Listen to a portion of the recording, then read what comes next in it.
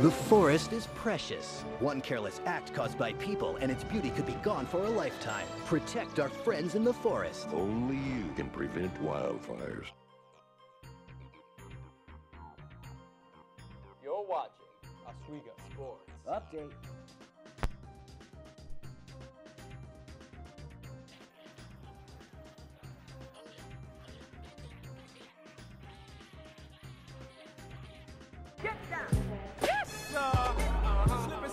It's Saturday night. You just went out to a party with the girls. The guy in the stunner shades caught your eye.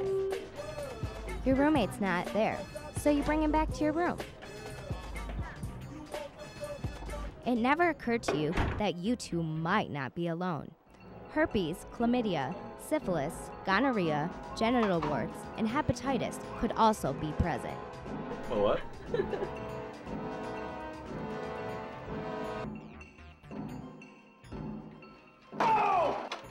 Who's that?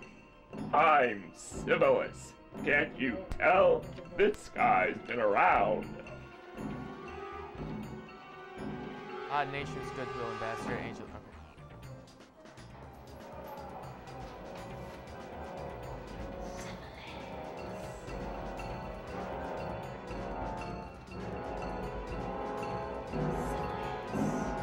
Okay. Safe sex is the best sex, so please use a condom every time.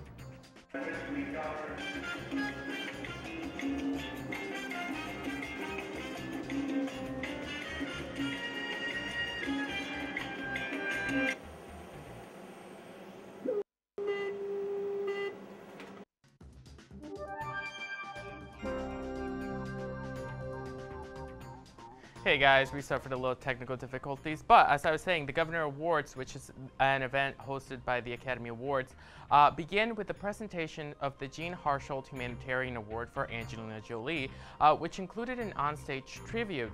Jolie's work as a United Nations Goodwill Ambassador and Special Envoy has taken her to over 30 countries, including Rwanda, Tunisia, and Cambodia. While she remains deeply involved with numerous charitable organizations and the establishing of the Maddox Jolie Pitt Foundation, named after her Cambodian-born son, who was seated at her table along with partner Brett Pitt, here's a sneak peek of some of the very heartfelt speech she had to say. Let's take a look. I have never understood why some people are lucky enough to be born with the chance that I had to have this path in life, and why across the world there's a woman just like me with the same abilities and the same desires, same work ethic and love for her family, who would most likely make better films and better speeches. Only she sits in a refugee camp, and she has no voice. She worries about what her children will eat, how to keep them safe, and if they'll ever be allowed to return home. I don't know why this is my life, and that's hers.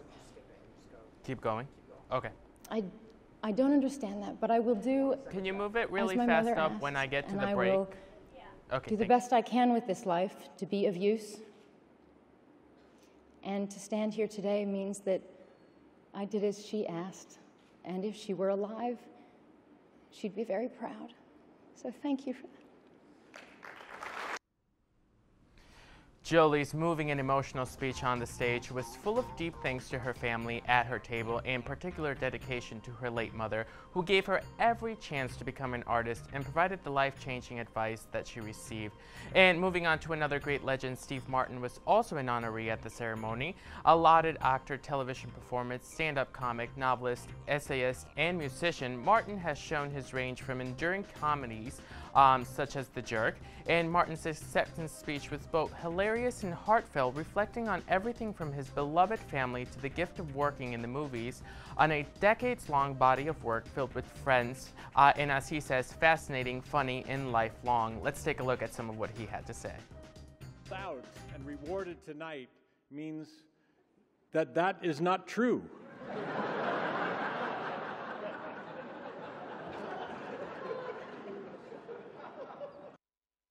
Is it my imagination, or is this year's Oscar ceremony a little on the cheap side?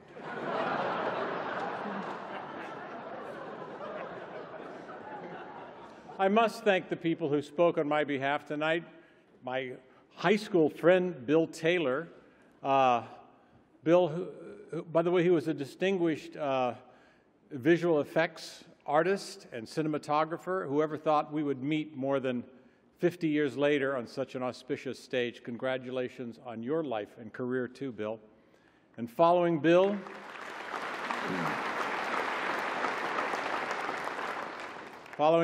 a comedian so renowned and funny, whose work has only grown over the years and who never fails to make us laugh in new.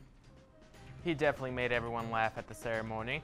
And the last honorary Oscar was given to Angela Lansbury, who was introduced by a man she herself felt knew her the most about her in her Hollywood career. That man was Turner Classic Movies' Robert Osborne, who she expressed, "When it comes to the art of acting, survival and dedication to one's craft, no one deserves this golden boy more than you." Let's take a look at some of what she had to say.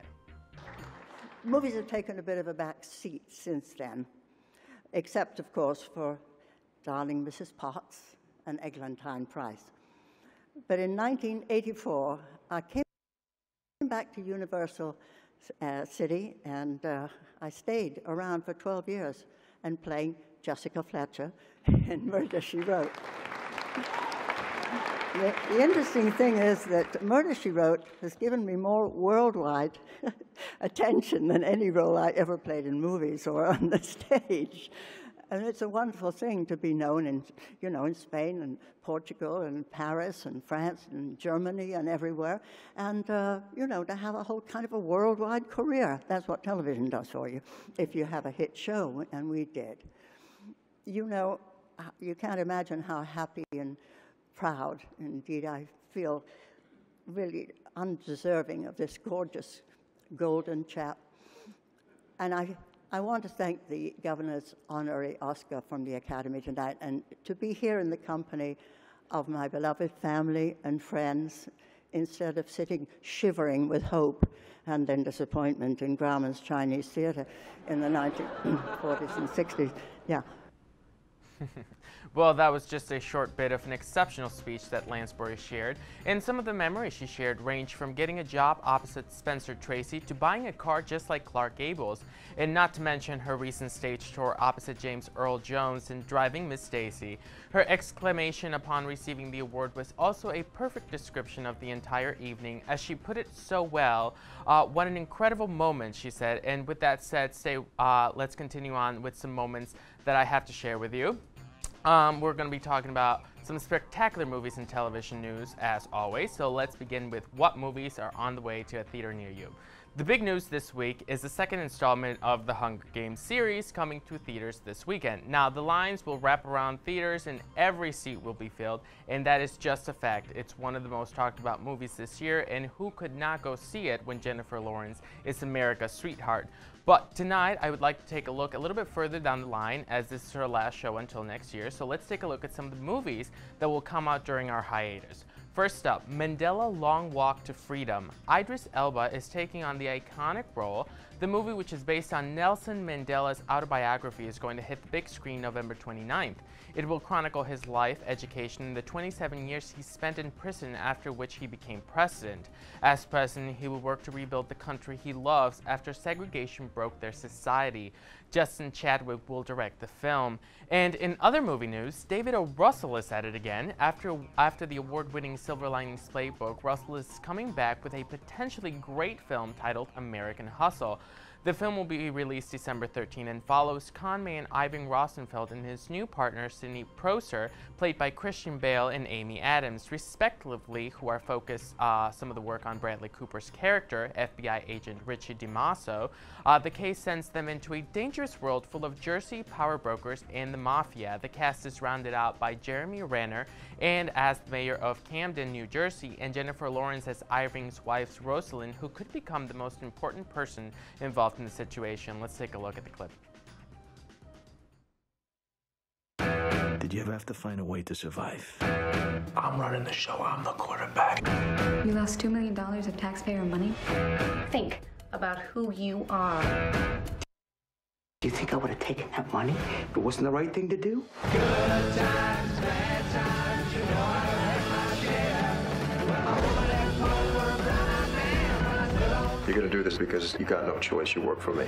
Rosalind, get off the extension. I'm not on it. Definitely go check it out. And moving on, Ron Burgundy is making his way back onto screens across the globe in Anchorman 2, the sequel and long-awaited 2004 film starring Will Ferrell, along with Steve Carell, Paul Rudd, David Koechner, and Christina Applegate, will return for the sequel. While the first film focused on the rise of Ron Burgundy, the sequel starts after the group has gone their separate ways.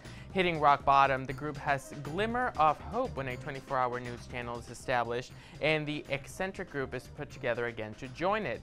You can laugh at the antics of Ron Burgundy and company starting December 20th. Let's take a look. We're starting a 24-hour news channel. I'm going to do the thing that God put Ron Burgundy on this earth to do. Have salon-quality hair and read the news. The news team is back! Is that your foot between my legs? No. It was my hand. Your hair looks like wet popcorn. I like the parts of your face that are covered with skin. I'm breaking down the barriers of race by assimilation. Am I right? Say what? Anchorman 2, The Legend continues. And the legend will continue. It looks hilarious, so definitely go check it out this December. And what screams Christmas more than a movie with an all-star cast? That means Leonardo DiCaprio, Jonah Hill, Jim Durden, Matthew McConaughey, John Bernthal, and Kyle Chandler. Well, on December 25th, people, you must go see The Wolf on Wall Street. The film centers on a New York stockbroker played by DiCaprio, and the movie focuses on a fraud case involving corruption on Wall Street, the corporate banking world, and the mob infiltration, one that DiCaprio's character refuses to cooperate in. So let's take a look. My name is Jordan Belfort. The year I turned 26, I made $49 million, which really pissed me off because it was $3 shy of $1 million a week. Was all this legal? Absolutely not. We were making more money than we knew what to do with. I'm doing 500, I'm out of control. But there's nowhere to go. And there's no way to slow. Oh my God.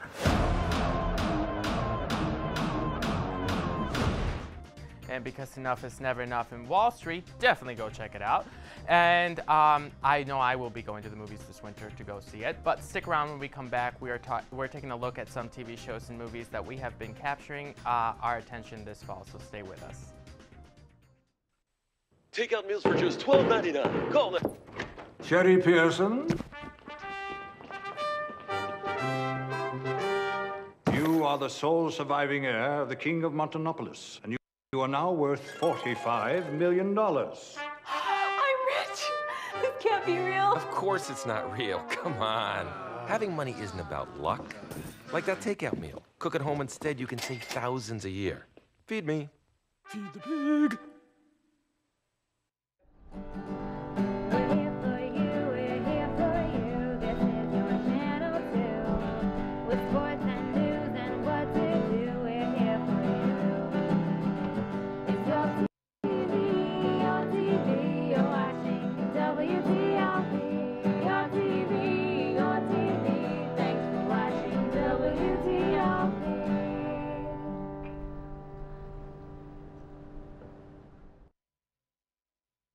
The 2013 Louis B. O'Donnell Media Summit, moderated by ESPN sports broadcaster and class of '87 Steve Levy, coming to Waterman Theater November 6th. Stay connected by visiting mediasummit.org for updates.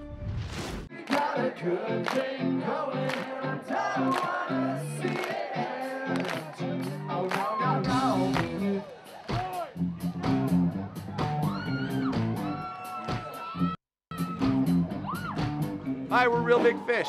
And you're watching WTOP 10. Like the number.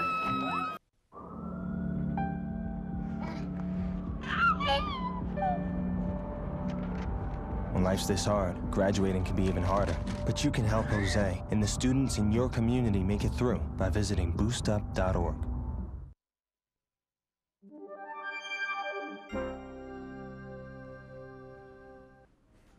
Welcome back, guys. Thanks for joining me. This is The Hollywood View, and I'm Carlos Clemens.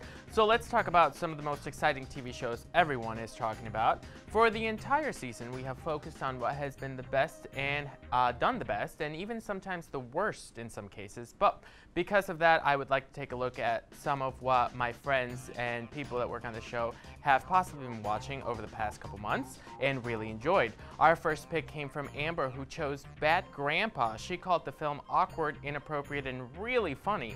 It makes things funny like bad parenting that really shouldn't be funny, she said. And the fourth installment of the Jackass film series is a hidden camera comedy film. It stars Johnny Knoxville and Jackson Nicole. It essentially is a string of pranks and stunts unlike previous Jackass films. And the movie had a very loose plot. It revolves around Knoxville's character Irving Sisman, an 86-year-old man who takes his grandson, played by Nicole, to his father in Raleigh, North Carolina. So let's take a look because I found this film absolutely hilarious. Thank you for being here today. Oh my God. I'm hungry. Follow my lead.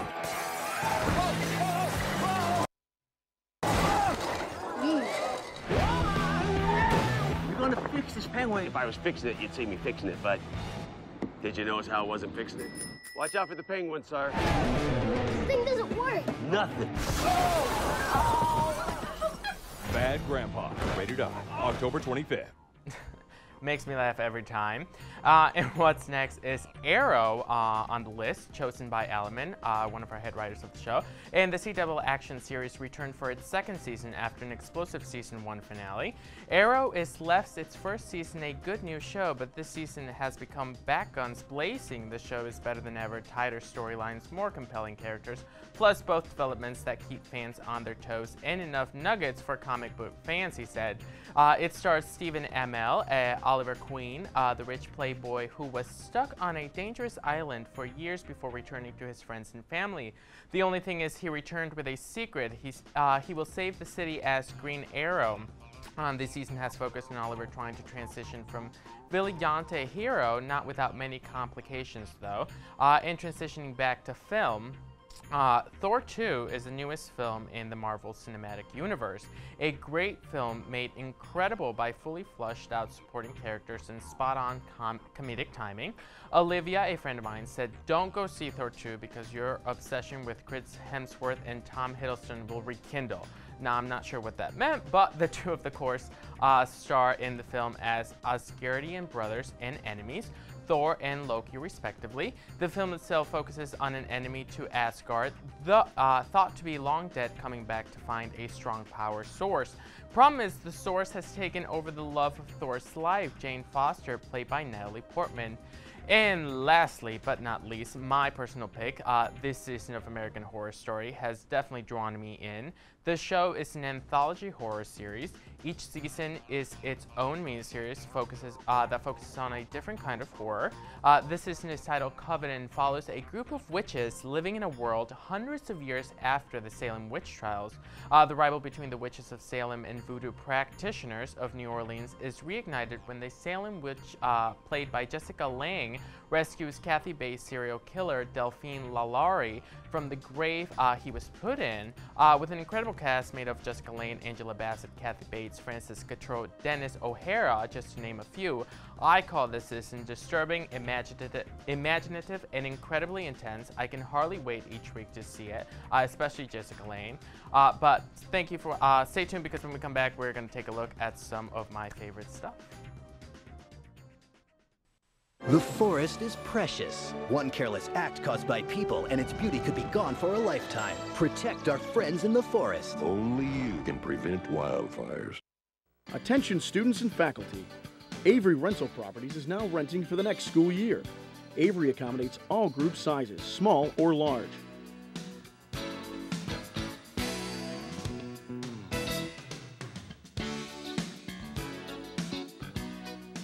Avery Rental Properties. Make our house your home. 24-hour maintenance, garbage removal, snow removal, and off-street parking. Avery Rental Properties. 315-343-5005. Hi, I'm Al Roker, class of '76, Oswego State University. You're watching WTOP, Channel 10. We didn't have this when I was in school. We just had radio and smoke signals. No, I know it's Thursday, but who cares? No. Believe me. I know, believe me. I have 100 people going around, man. No. All right, bye. What is this? There's no one here. Where is everybody? Hello? Is anybody home? Nice house party tonight. This is where can everybody be on a Thursday night? There's no one here. Oh my goodness gracious. What is this? No one here. You gotta be kidding me. It's ridiculous. Where is everybody? Where is everybody? Hey, go. Where you guys go? Wait, hey, no. Dude, we gotta go. It's Thursday night. It's karaoke night. No, you guys are gonna miss out.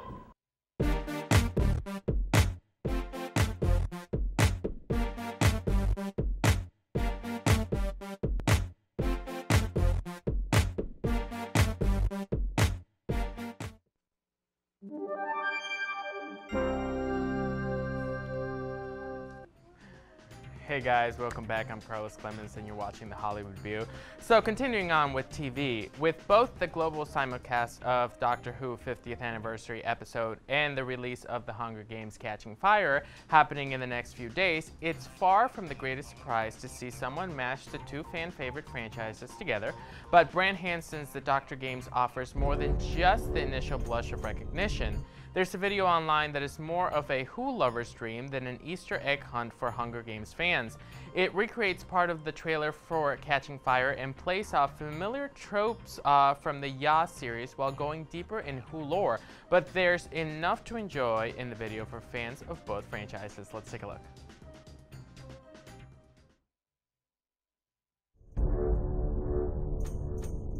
18, 17, 16, 15, 14, 13, 12, 11, 10, 9, 8 and a half or something. 8, 7, 6, 5, 4, 3, 2, 1. He's become a beacon of hope for the universe. He must be exterminated! The Doctor is a symbol. It's not necessary to destroy him, just his image. Capture the TARDIS. Round up all 13 versions of the Doctor. We'll pit them against each other in a fight to the death. There will be no regenerations. They just want a good show, sweetie. That's all they want. River, there's 13 of us. Only one comes out. They have the TARDIS and only the victor can fly away. 13? Well, 12 and a half. What we do without choice. Ooh, I like when he turns around like that. Very dramatic. I know, right? 13, 12, 11, 10, 9, 8, 7, 6, 5, 4, 3, 2, 1. Let the Doctor Games commence. Wait, violence has never been the answer. We have to work together. Dibs on the laser gun.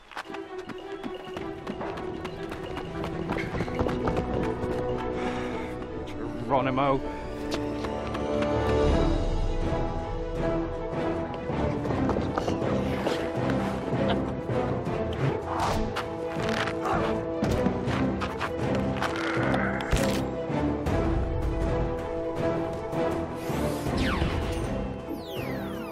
Fantastic.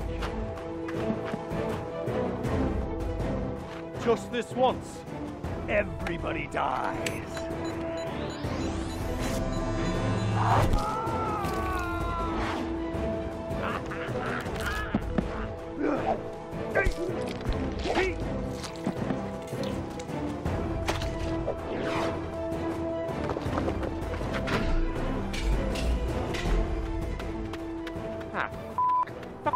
With this salary. Wish there was some way to show them they don't own me. If I'm gonna die, I still want to be me. Thirsty?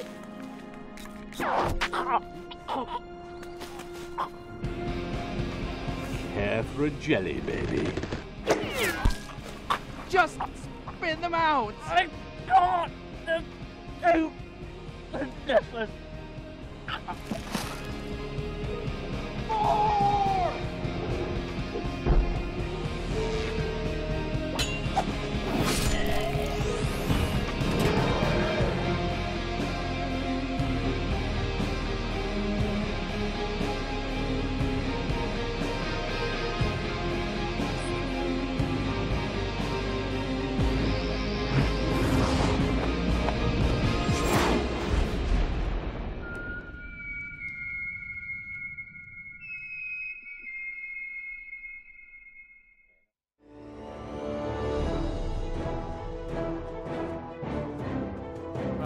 That was definitely a spoof, but stick around when we come back. I'm telling you about a very special project that I'm involved with.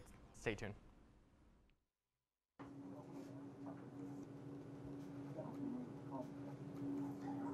Did you know that the shower uses about 7 gallons of water a minute? I did not. Wow, that's crazy. Speaking of which, I gotta go shower now.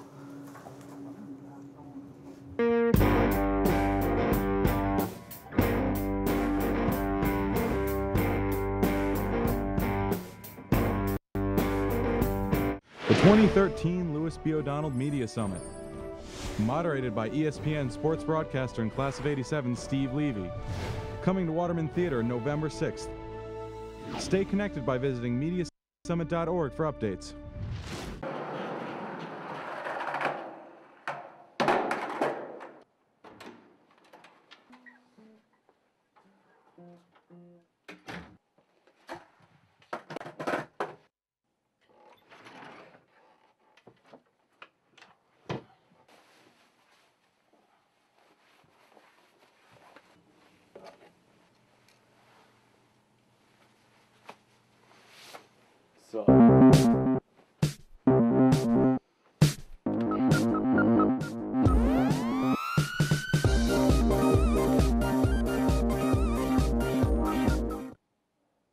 Attention students and faculty. Avery Rental Properties is now renting for the next school year. Avery accommodates all group sizes, small or large.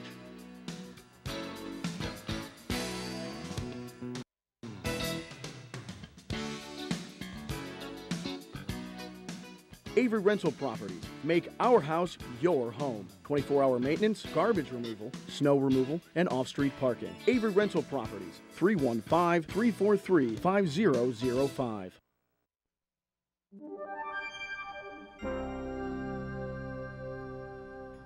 Thanks for joining me back. Welcome back to the Hollywood View. I'm Carlos. And before I leave you, we have to talk about a play which I happen to be part of titled Wait Until Dark. This season is the honors production here at Oswego. And Wait Until Dark is about a recently blinded woman who is terrorized by a trio of thugs while they search for a heroin stuffed doll they believe is in her apartment in Greenwich Village. The cast includes Nate Mackenzie Roy, who plays Mike Tellman, Jesse Lesner, who plays Harry Rode, Max Fern as Sergeant Carlenon, who runs into much more than he bargained for, Susie, played by Michaela Hollins, and also Nick Williams, Alex Greenwald, and myself.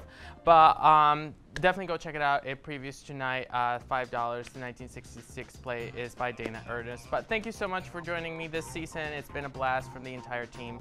Have a great night and a great holiday season. Until next time.